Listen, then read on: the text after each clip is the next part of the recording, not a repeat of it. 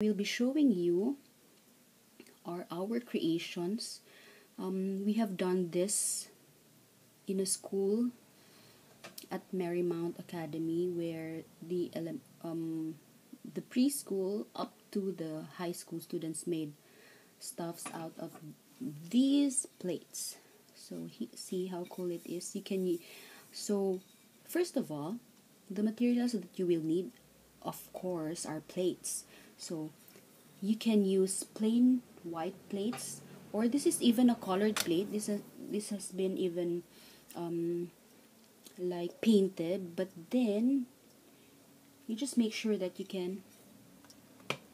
your drawing or the paint, your creation will be visible. Okay, so the first stint that we did, okay, the first since it was Nutrition Month in Marymount, we did, this was my example. So I painted vegetables, fruits.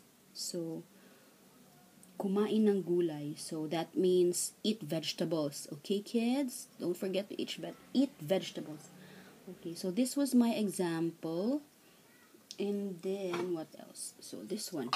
This was also my example. So what I used here are acrylic paints. So even me myself, I am not perfect. So I even studied how to do some strokes using my brush. And then I didn't even use just plain brush.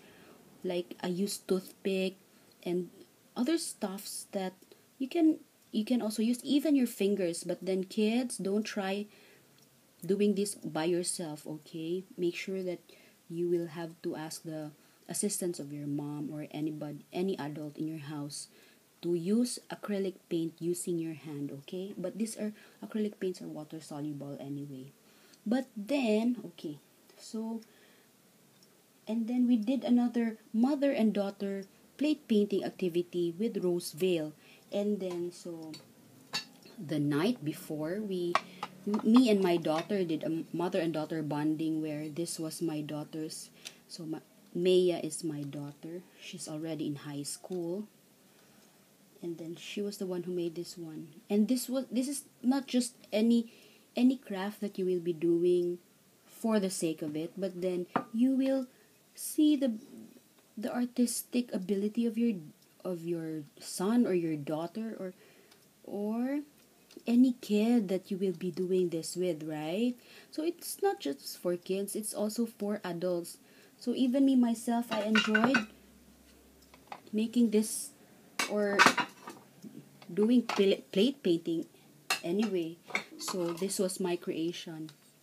I am fond of doing abstract, since I am a self-confessed like a good drawer, if you like. Okay, so it's just expressing myself. Like I can see the beautiful colors and the shapes, and I appreciate those stuffs. And then the bright colors, and also I love music, so I put it there. And it's just a way of expressing yourself. Okay, so this was one practice that I did, where I also have a book where it teaches you how to use the different strokes of brushes. Okay, so that's it. I hope you learned something from this video. And the last thing that I want to show you is this stand. This is very, very, very helpful, since it's for your creation to be decorated in your house, or in your wherever you want it wherever you want to display it, right? So that's it. So what else did I miss? So if you have any questions, you just post them down, and then please comment, and please like. And what else? So what you will need with plate painting: plates, of course. You can use colored ones, but then make sure that It will also, the colored ones would blend with the painting that you will have. Okay, and then um, after painting the acrylic paint, it will look matte. So make sure that you will have the clear acrylic spray, where after drying up your painting, you will spray it with clear acrylic spray so that it will look so glossy.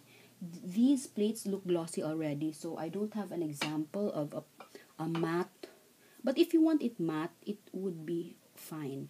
Okay, so I don't want to take so much time, but then this will be very enjoyable to kids, and even for moms and for dads. This is also very this is also therapeutic in a way. Okay, so thank you so much. Don't forget my goodie box crafts, and visit our Facebook account, and please like our page. So thank you very much and have a good day. God bless you all. Thank you.